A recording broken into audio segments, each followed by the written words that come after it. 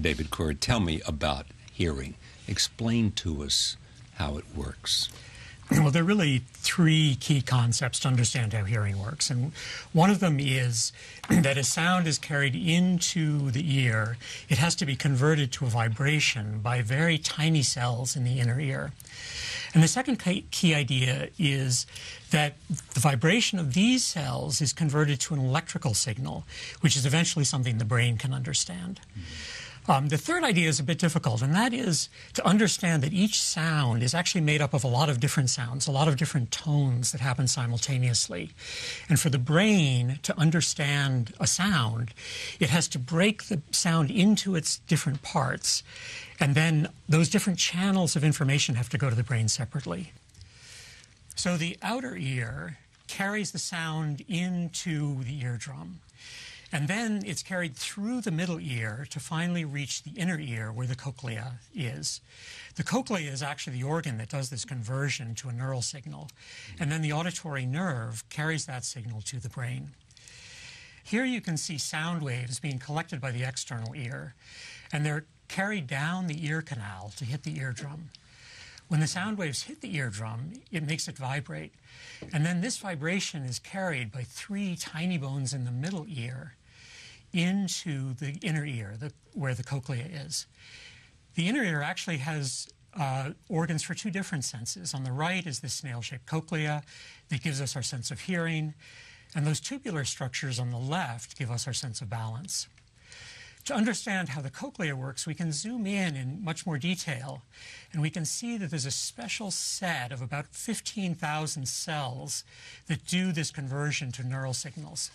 They're called hair cells because if we zoom in even further, you can see that each hair cell, which is about 1,000th of an inch long, has a tuft of special cilia coming from the apical surface, from the top. And then if we look even closer, we can see how the tectorial membrane, which goes over the hair cells, contacts the tip of each bundle of cilia. And when sound makes the tectorial membrane move, it moves the cilia back and forth.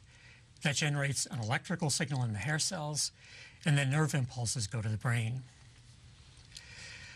So this is kind of an interesting process, but there's still something that we don't see about the process, and that is how the vibration of the cilia actually gets converted to an electrical signal. The tip of each cilium has a couple of key elements. There's this very fine tip link that connects the tip of one cilium to the side of the next taller one. And we know now that there's a special kind of a pore with sort of a gate or a trap door that can open to let electricity flow into the cell. And if we understand exactly how the bundle moves, then we can get a sense of how this might do the conversion. It was actually David's work that really elucidated this process to a very great degree. So the next image would show what happens when sound bends these bundles.